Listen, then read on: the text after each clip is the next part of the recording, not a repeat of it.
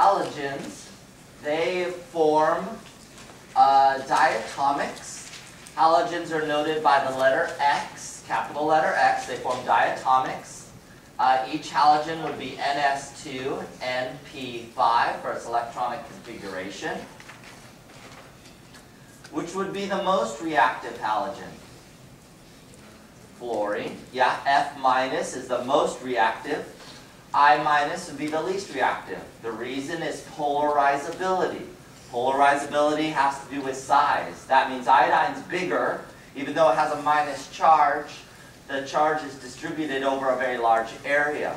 Versus fluorine might have less electrons, but it's much smaller. So that minus charge is distributed over a very small area. Astatine, which is the bottom, the very bottom one, has really no practical importance whatsoever.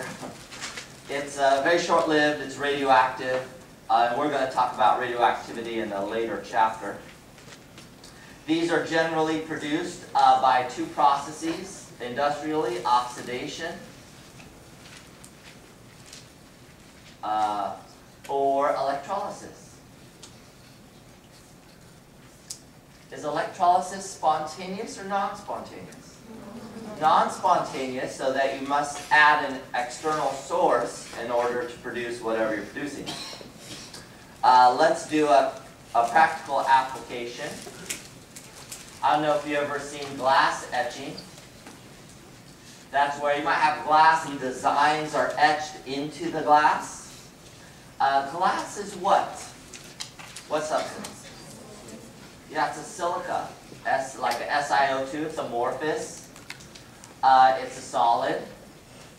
If you add hydrofluoric acid, is that a strong or a weak acid?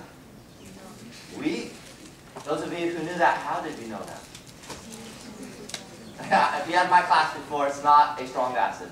By default, it must be weak. There's only a handful of strong acids. The other reason you can know that is the conjugate base is not stable. So that makes the acid weaker. Okay, so this is the acid. You add 4 of these. You make a, this should be an arrow, a silica fluoride, or silicon fluoride, gas, and 2 waters, which water is a liquid. Oh. Water is a liquid. The gas leaves the surface. So you're etching into the glass. This gas right here leaves the surface, and there's your etch. Okay, halogens also form what's called oxy acids. You've seen these before, oxy acids. Let me write them down first, and then I'll show you a picture of them. HOX, HOXO, HOXO2, that's an X, HOXO3. Those are your oxy acids.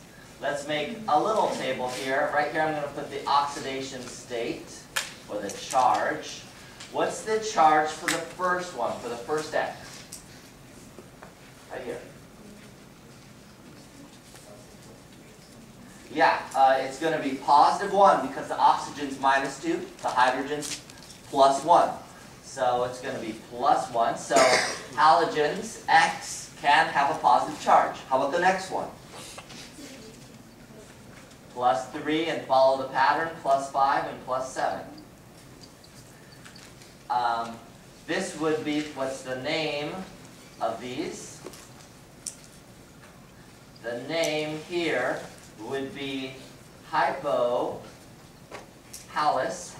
I'll just use hal for halogen. Halous acid. We've got halous acid for the next one. What would this one be? Halic acid. And what's the prefix for the last one? Perhalic. So you learned these before, you might have forgot, but there they are again.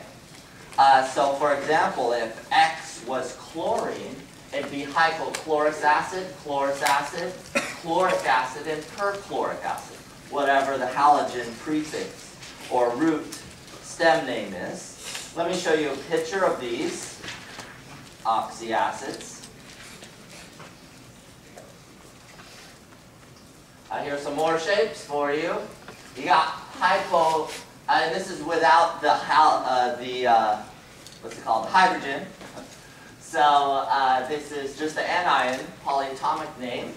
Hypochlorite, that's linear, it's got 3 lone pairs. You've got chlorite, ClO2, that's angular.